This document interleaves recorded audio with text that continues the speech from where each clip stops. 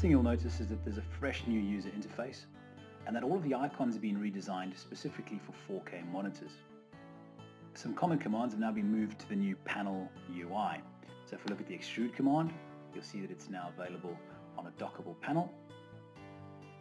And in addition to the extrude command, the revolve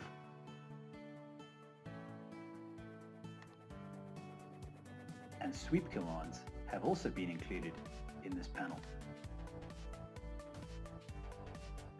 Another nice enhancement is the ability to use swept solids. So in this example, I have 2 solid bodies and I'm sweeping the yellow solid there around the blue solid that we see over here. My options are obviously to create a join, a cut, or an intersection. If we do a cut,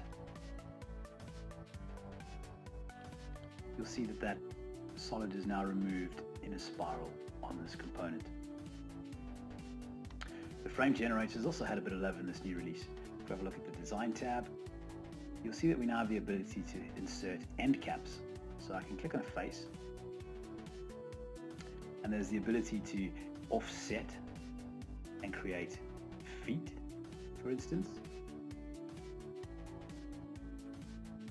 Or as an alternative, we can create insets as well. So we'll insert a cap, and in this instance we'll choose the internal position.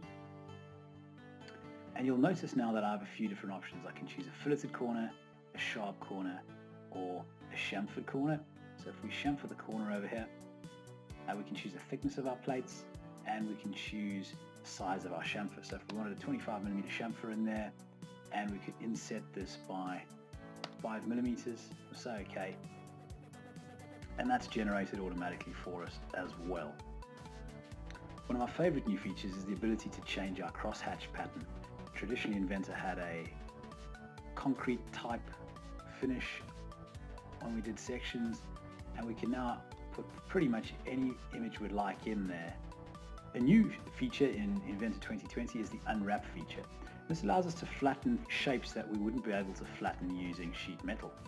So in this example, I click on the Unwrap tool and I click on my shape that I'd like to flatten, and you'll see that I'm shown the shape of what the flat pattern would look like, and it also shows me heat maps so that I understand where the material is most stressed.